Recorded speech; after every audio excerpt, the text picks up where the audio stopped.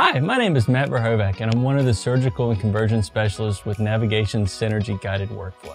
To process an Encompass case for planning, there are a few things that you will need to send us to get started. Access to digital impressioning, a CBCT, and an edentulous patient wearing a denture is a must. First and foremost, make sure that your patient has a positively fitting denture. If the denture fits loose, so will the guide.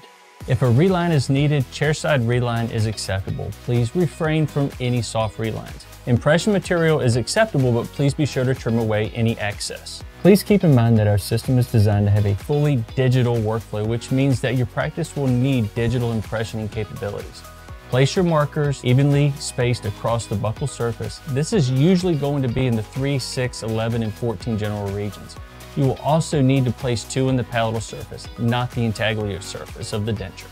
We recommend that you use either SureMark VF20 or CT spot radiographic markers. Once you have completed this step, place the denture in your hand and digitize the denture completely, capture the intaglio surface. Please make sure that the markers are picked up as well in the scan. Continue by scanning the opposing and then place the denture back into the mouth and scan the bite. Lastly, perform a CBCT scan of the patient out of occlusion while biting on cotton rolls to make sure that the denture stays fully seated.